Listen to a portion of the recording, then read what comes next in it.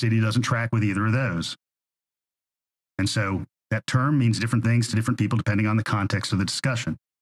We know what you mean. Many of the elements. Liar. Many of the elements. Liar. Liar. Liar. We Liar. are here to listen. Liar. You're a liar. We're here to listen. Liar. There'll be You're time a for liar. questions. You are guilty and got blood on your head for this murder, sir. Many of the aspects that are ascribed to sanctuary cities We know what sanctuary are things mean. that are disallowed by Georgia law. Sanctuary policy, which is what we do. And we contribute a document every year to the Georgia Department of Audits indicating that we do not correspond to these definitions under state law. Yes, you do. And no policies have been adopted by the Mayor and Commission You're that have insulting created our sanctuary city status in Sir. Athens.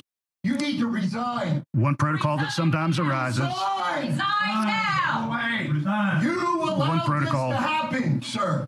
One protocol that You sometimes voted for arises this. is the approach that sheriff's offices. The current situation in Denver highlights a concerning misallocation of government funds. While prioritizing financial aid for migrants, essential city workers such as lifeguards, coaches, and office staff have seen their working hours reduced. This shift in focus towards fiscal matters risks undermining the livelihoods of these individuals and threatens the significance of their work. Despite official denials of layoffs, the reality of reduced hours raises doubts about the government's communication tactics and transparency.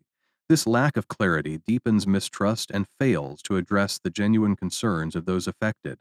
As a result, there are growing worries about the impact of immigration policies on local communities, with perceptions arising that resources are being redirected away from essential services and employment opportunities for citizens.